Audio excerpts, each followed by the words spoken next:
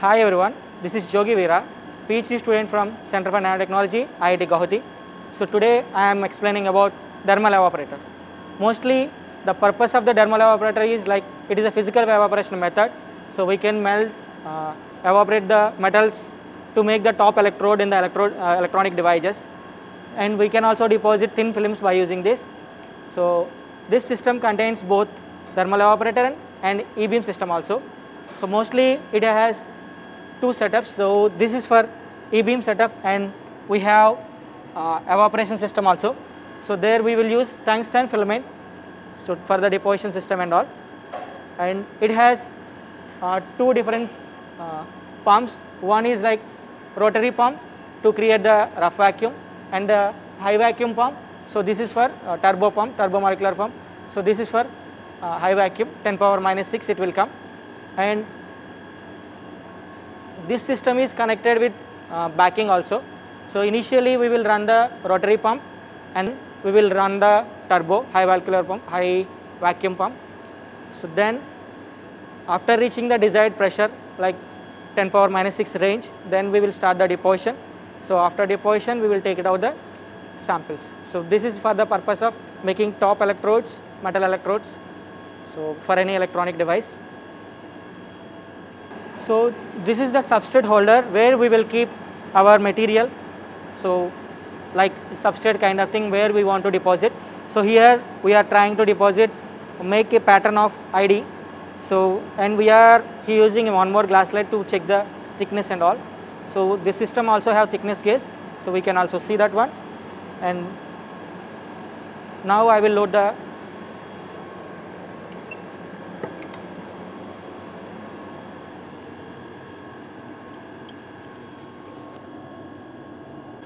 so we have kept the substrate.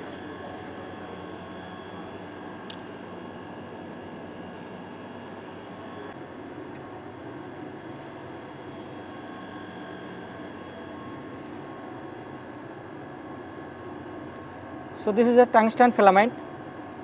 So here we will keep our target material. So whatever material we want to deposit. So now we are doing aluminum. This is the top cover to protect excess deposition. So we have fixed the filament. Now we are keeping the material. So this is aluminum. So we are going to deposit today.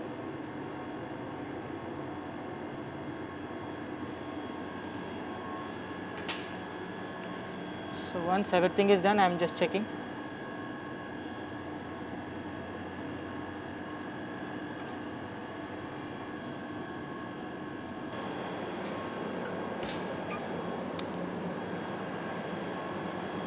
Once we have properly loaded all the thing, both the substrate and also filament and required material, so then we will create the rough vacuum by using rotary pump.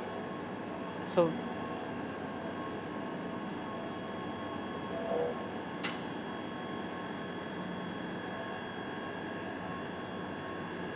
once it reaches 10⁻⁻² range, then we will do roughing. Once we have done backing, and then we will change to roughing. Then we will go for the high vacuum. So once the backing pressure reaches 10⁻⁻², so then we will change it to roughing mode. So in the roughing, the vacuum pump will take it out all the gases in the chamber, and it will make evacuate. So the purpose of making the chamber is to evaporate the material and to get the clean environment.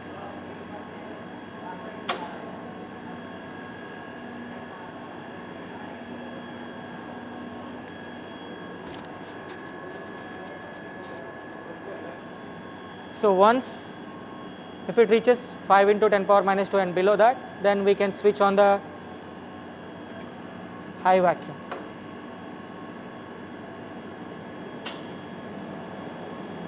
And now I am switching on the turbo.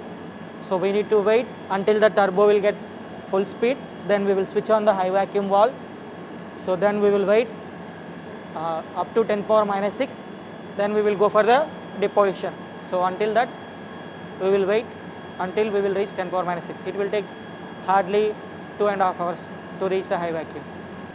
So now we have switched on the turbo, so turbo is on. Now we will switch on the high vacuum valve. Once the high vacuum valve is on, then we can go for penning gauge to check the vacuum.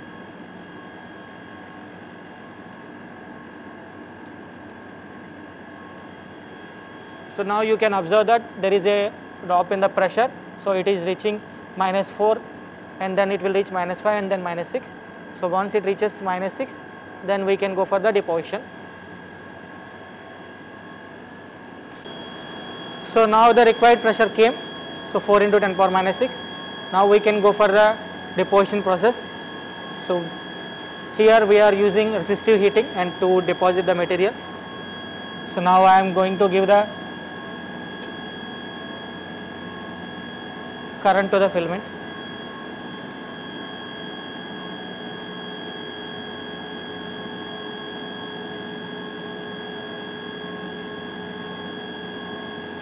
So we need to increase very slow ramping of current, otherwise the filament will get damaged and also we won't get the good deposition.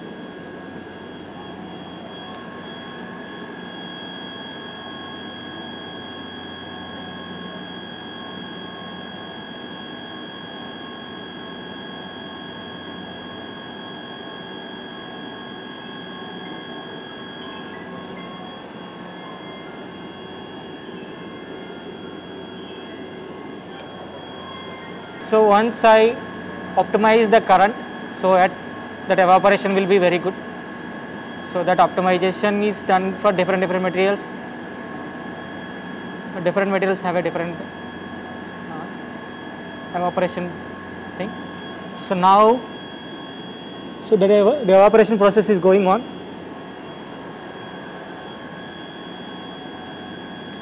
And then I will wait for some time.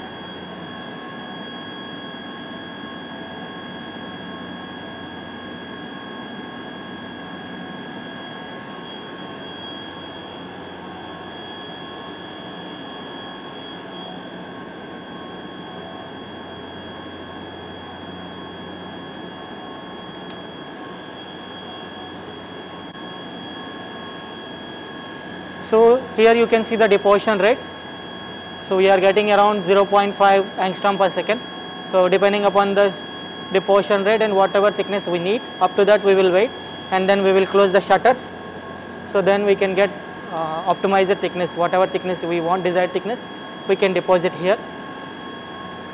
So we will wait for 2 minutes approximately. We'll see how much deposition is going on and then we'll stop. So now the deposition is done. So we are reduce the current to 0 and then we can switch off.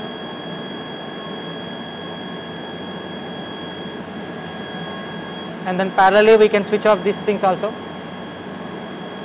Penning gauge.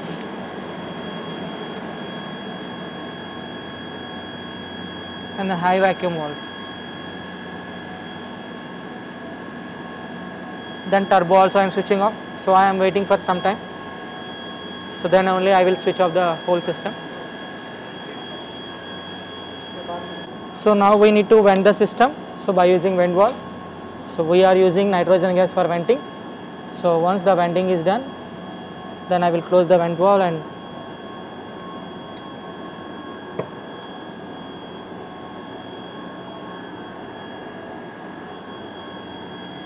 now we can open the